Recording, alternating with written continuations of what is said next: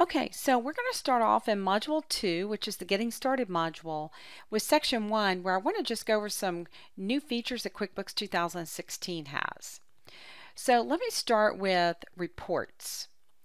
Now, if I go to Reports and I look at an inventory report, for example, I'll just pull up this Inventory Valuation Summary. Now, we've always had the ability to customize reports.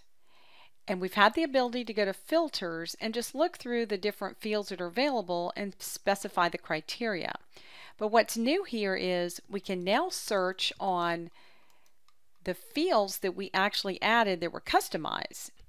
So if you go into the Customer Center, for example, and you actually create a new field, it'll show up here so you can now search on it. And that's kind of big because we've never had that particular feature before. Now let me cancel out of that. And here's something else that's new in your reports as far as dates.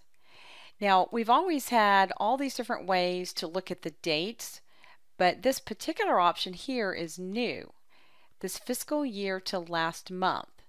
So that's kind of neat that we can now use that to search for a date range. Now, let me go ahead and close reports because that's just a couple of quick things of reports. So the other thing I want to mention is the bill tracker. Now, we always had the income tracker, but now if you go to vendors, you're going to see what's called the bill tracker. Now, what the bill tracker shows you is a listing of your open purchase orders, open bills, anything that's overdue, and anything paid in the last 30 days.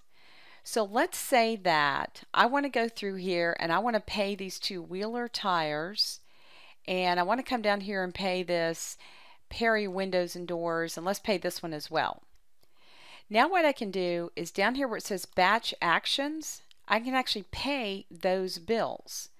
And what it does is opens the pay bill screen, and all the ones I checked off are now checked off in here, so I can go ahead and just pay those. So that's kind of cool how that works as well. So let me close that, and we're not going to save any of these right now. Now, something else is kind of new is this, purchase orders. Previously, if you wanted to look at your purchase orders that were open, you'd have to run a report. So I'd come up to reports, I'd click on purchases, and I'd be able to look at open purchase orders. So you can see there's quite a few there.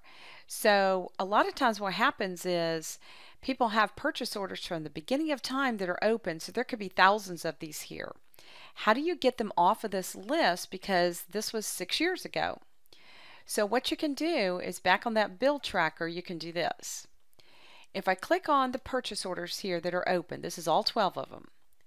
I can choose all the purchase orders by clicking here, and then what I can do is under batch actions, I can close purchase orders.